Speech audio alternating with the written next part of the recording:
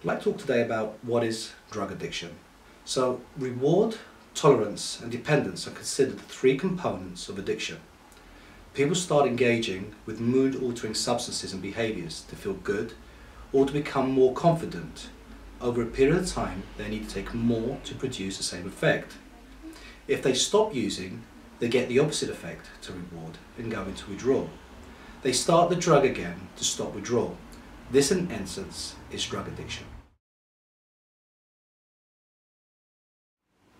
The repetition of a pleasurable, rewarding action is called positive reinforcement.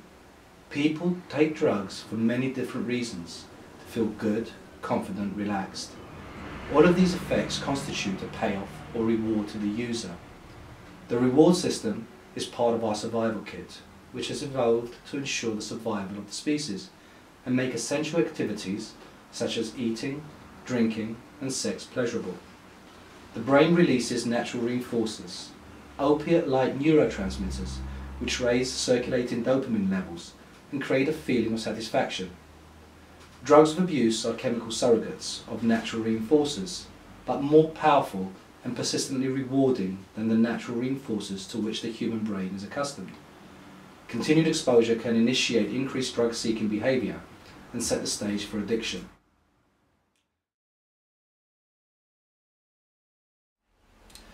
Drugs cause changes in the receptors to which they bind, making them less sensitive. This creates tolerance, the need to take larger amounts of a substance to produce the same effect. People use for those rewards, but they progressively fall short of their reward or their payoff. This creates the need to take larger amounts of a substance to produce the same effect. Dependence is the need for continued use to avoid withdrawal. If a person stops using, they get the opposite effect to reward and go into withdrawal.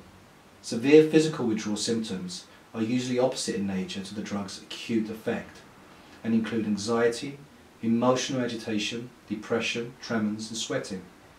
These effects are devastatingly painful. Starting the drug again brings prompt relief.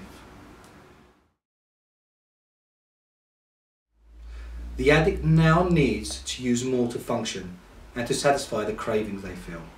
They no longer experience reward from their using, are tolerant to the effects of their drug of choice, but dependent on its use.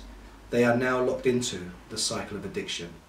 So if you're able to identify or feel you do have a drug problem, please contact a mental health professional.